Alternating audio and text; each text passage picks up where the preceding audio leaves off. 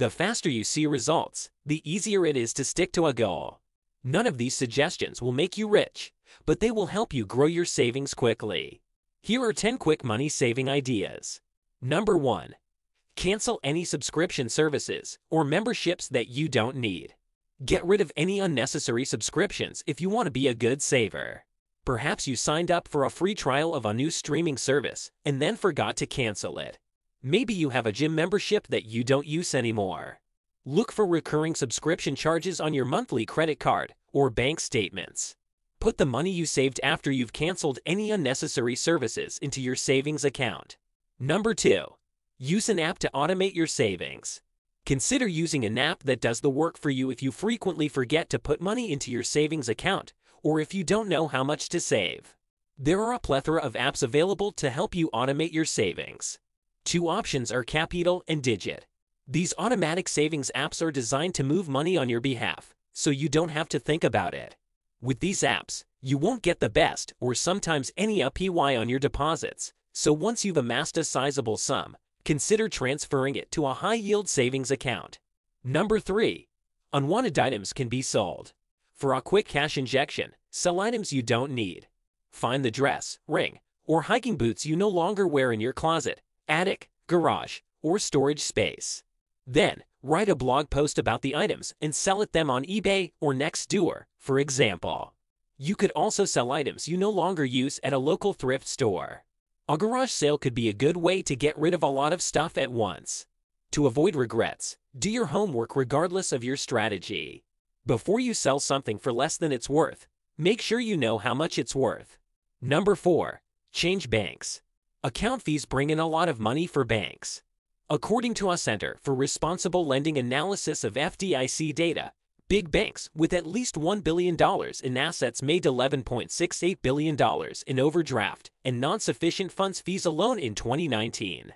It's simple to avoid monthly fees, especially at online banks. According to Bankrate's 2020 checking account and .em fee study, nearly half 47% of checking accounts that don't turn interest are free. Some banks will even reward you with a substantial bonus simply for opening an account. Look for a savings account that pays a competitive interest rate. To find a savings account that meets your needs, compare them. Number 5. Short-term certificate of deposit CD. A one-year CD may provide you with a higher rate of return than a savings account. Plus, the annual percentage yield APY on a CD is usually fixed. You're guaranteed to earn the APY if you keep the money in the CD for the entire term. If you think you'll need money before the CD's term is up, avoid CDs so you don't have to pay early withdrawal penalties. Number 6. Put an end to paying for convenience. Convenience can save you time, but it can also cost you money. Taking a few minutes out of your day to brew your own coffee or clean and repair things around the house can help you save money. Reduce your spending on things you don't care about. If coffee is important to you, it's fine to buy it from a coffee shop, but find something else to cut. Number 7. Purchase with cash or set a limit on your credit card. Using cash instead of a credit card to make a purchase can trick your brain into saving money every time you go to the store. Your spending limit is determined by the amount of money you have. With a credit card, it's all too easy to lose track of your spending limits. Number 8. Examine your recurring bills again. To possibly save money, look into your cable, satellite, or streaming options. You may begin with a good deal from your cable or satellite provider that expires after a certain amount of time. After a few years, you might be able to save money by finding a new deal. Number 9. Reconsider your housing expenses. Housing expenses, such as rent or mortgage payments, are among the most significant in most budgets. If you move to a place with lower rent, you may be able to start saving right away.